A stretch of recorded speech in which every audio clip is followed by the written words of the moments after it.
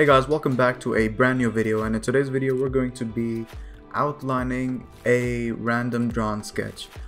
This sketch is not by me, by the way. It was a random picture I took from Google just because I wanted a sketch I could use to demonstrate the tools you would need basically to make a perfect outline of whatever the sketch may be. Alright, so without any further nonsense, let's begin this video.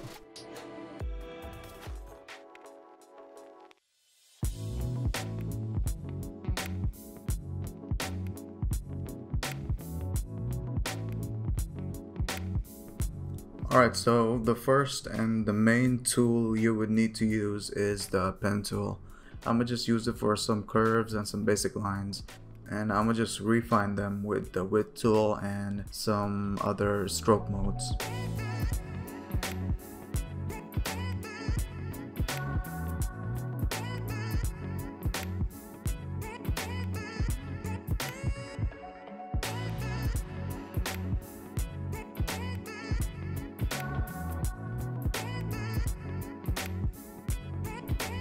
So watch how I only did half of the light bulb is because rather than doing the full thing, I would just take the half I've already made and duplicate that. You can do that by Control C and Control V, but you could use my method, just Alt and left dragging, Alt click and left dragging, excuse me, and then just head over to your properties panel and then click the horizontal flip, and then you'll get the exact flip of your first vector line, and you just gotta match it up with it.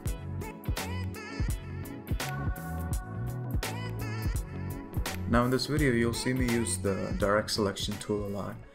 It's because it's very helpful to just refine your lines and get the perfect shape you want. So in this case I just selected both of my shapes, and I just take these refinement points, these circle points, whatever you want to call them. It just helps you smoothen the edge of any rough corners.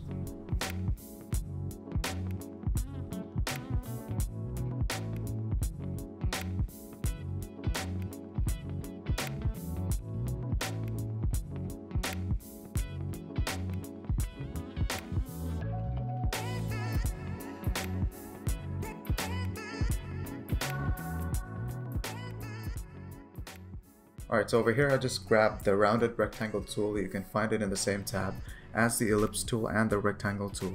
So over here I was just kind of looking if it actually matches the sketch or not. And to get this curve, I use the curvature tool located just below the pen tool, just to give me that dip on the top part of my rounded rectangle.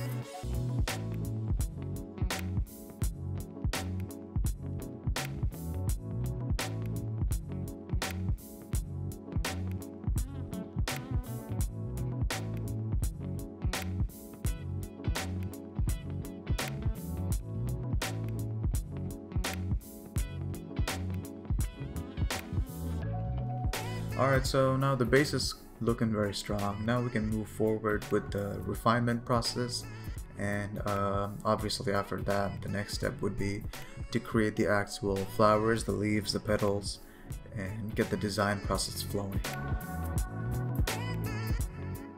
So I drew an ellipse tool in the center of my bulb just to give it that perfect rounded look.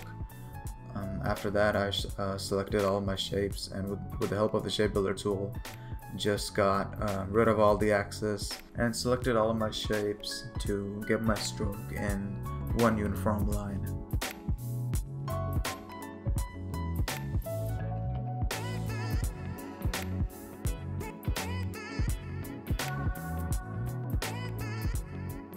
Alright, now so for the leaf, as you can see, what I did was pretty simple. I just took two shapes, two ellipse tool to be exact, duplicated it, and I just wanted the middle part as it kind of created a leaf-like look. So I just got rid of the outsides and boom, that's it.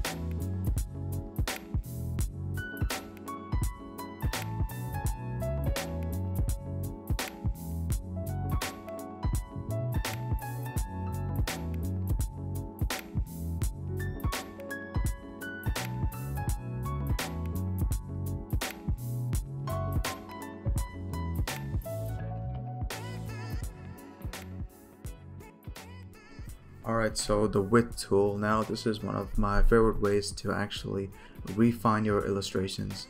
As you can see, it actually gives you so much access to your lines. You can start off in the middle, you can start off at the end, you can start off in the beginning of your points. What it does is just gives you access to basically anywhere in your lines to make it wider or make it thinner. And as you can see, if you do it in one of the ends like I do it, it actually kind of gives it this ink pen effect. Like it starts off fat, but it goes up very slim and sleek. So yeah, definitely a very cool tool to make your illustrations pop.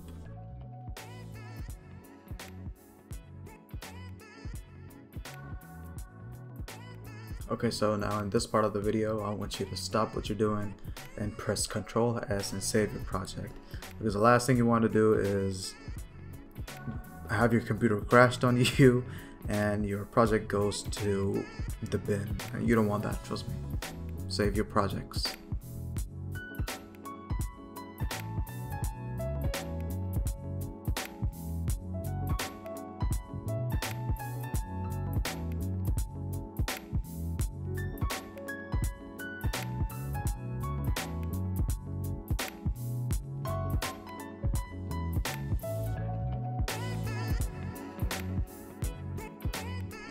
Over here I went kind of a little different. Instead of just creating this simple lines in a circle design, I just went with a little more, I just went with something different.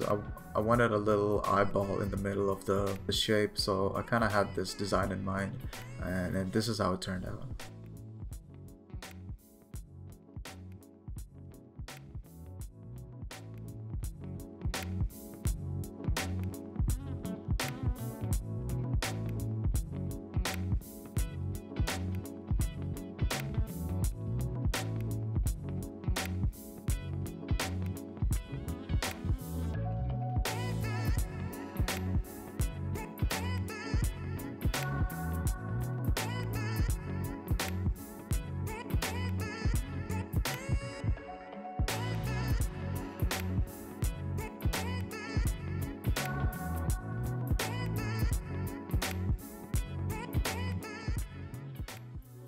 So yeah, the rest of the video is pretty much a repeat of what you just learned in this video.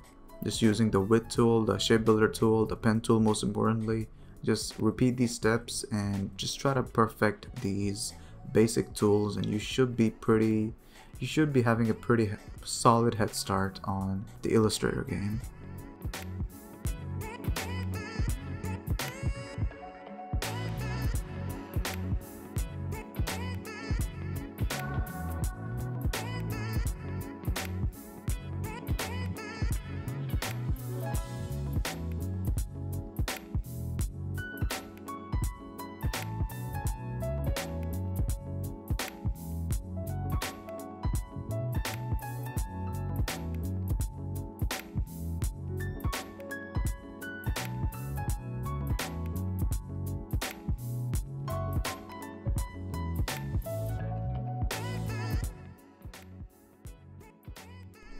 Alright guys, that should be all for today's video. Hopefully you guys learned something new. Hopefully you caught up on a new skill. If you did, please make sure to hit the subscribe and the like button. And as always, I'll catch you next time.